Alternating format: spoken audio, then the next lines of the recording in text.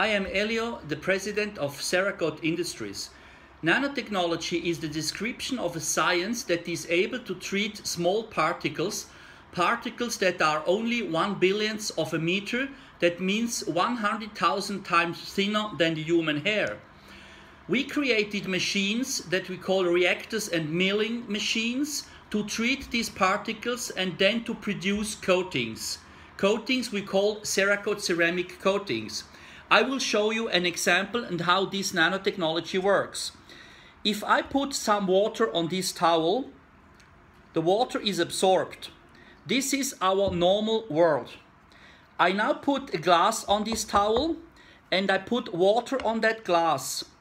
The water is not anymore absorbed because there is the glass. You see that glass, it's quite thick. This is our normal world. Nanotechnology now means that we put this glass on the other side of the towel, but you don't see it, you don't feel it, you don't smell it, it doesn't change anything. It is breathable, but it exists, but you don't see it. This is nanotechnology. So I put the water on the other side and the water is on the textile. It's repelled, it doesn't go in, and this will be this way for a long time.